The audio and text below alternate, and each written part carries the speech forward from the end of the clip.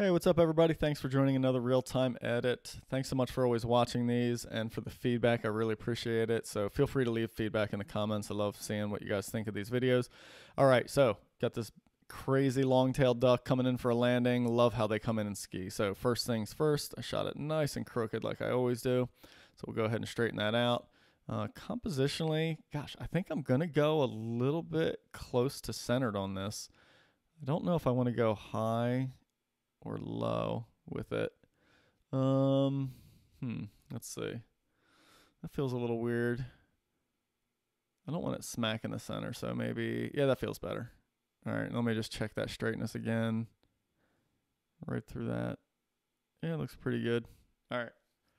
All right, cool. So I think that's good. I know maybe a little bit more space in front of the direction he's going, but maybe not that much. Because I do like kind of seeing the splash and the streak back there. All right, so that seems to be good. Too blue, definitely too blue on this entire image. So we're going to warm it up a little bit less magenta. And then we'll brighten it up just a bit, bring the highlights down, lift the shadows up, and then bring the blacks back for contrast. It was pretty contrasty light. Now that I'm looking at it, it's a little too green now, so kick some magenta back in. I think I'm just going to throw a radial on right through the middle there and then just darken the top and bottom a little bit. And then I'll actually warm them up and green them up to get a little bit more color in that background. And maybe I went a tad too dark. There we go. That seems like a good starting spot. Still definitely way too blue on this side of the bird on the shadow side there. So we'll clean that up in Photoshop. And then I also want to get little patches of snow hanging on in the background there, which is nuts in June. I'm not used to snow in June, that's for sure. But, you know, hey, Alaska, it's a whole different world. All right, so let's clone these out real quick. It's easiest thing ever. Just kind of smooth that out. I don't think there's anything else to really clone. I mean, there's a little variation in the background there, but I kind of dig that. All right, so I guess first things first, let's desaturate that blue on the shadow side of the bird, but we don't want to affect the other areas so much. But yeah, you know, like that's the accurate color, not that. So definitely needed to fix that. And I'll leave it a little bit cooler because it is the shadow side.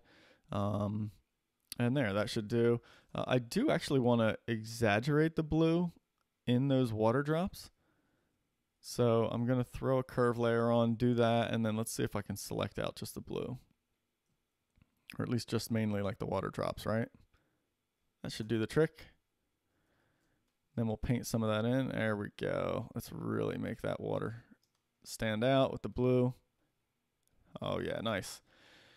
All right. Boy, what else? What else with this? I think I want a little bit more saturation. No, not quite saturation. Maybe just contrast, like darkness and contrast on the background.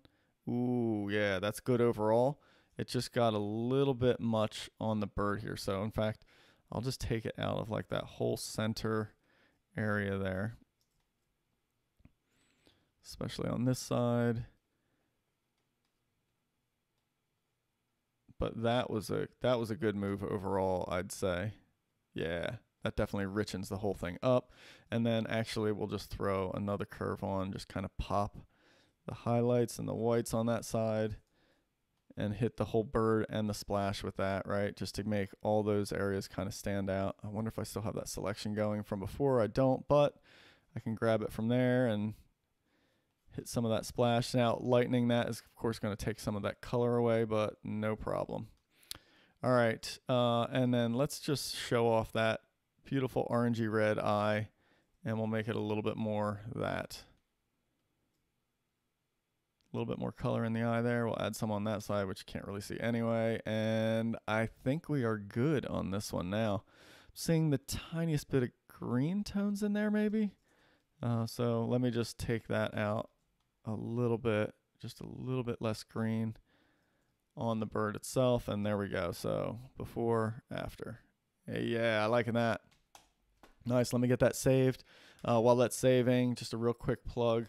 If you want to learn exactly how I do what I do here, head on over to rayhennessy.com, go to the workshops. You can go right to the online workshops. Here are all the online courses and different options that I offer. This is probably the best one just to do a one session with me, a remote session. We'll connect via Zoom, and I'll teach you everything about how I know what I do in Photoshop and Lightroom. All right, and answer any questions. I'm an open book on those. So any of these other options though are certainly available. Last plug is head on over to my website and go over to the podcast section here. I have a lot of different shows now. They're all not technically podcasts, but I just list them all under that. So these two are audio podcasts. This one's a video show, and the Wild Conversations live video show. If you've never joined us on that, definitely do. If you head on over to wildconversationshow.com or just click on the logo, it'll take you right to that page. You can see the upcoming live shows and obviously watch all the past recorded shows.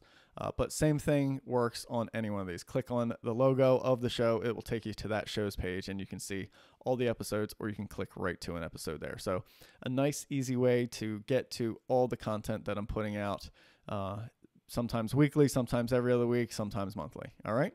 So tons of stuff out there for you. All right, let's hop back into Lightroom and see our total before and after here. Should be a nice big difference. Oh, you know what? Actually, I forgot to reset the original on this. There we go. There's that horribly crooked original, but look at the color difference, right? Just so washed out and weak and kind of gross there, just due to that kind of strong light that we had. But it can be corrected. This is certainly not like the best portrait light. This, if I had only a portrait here, I probably wouldn't like it too much. But when you get fun action like this, I think it can kind of outweigh that that less than stellar light. So anyway, thank you so much for tuning in, guys. Hope you enjoyed it. See you on the next one.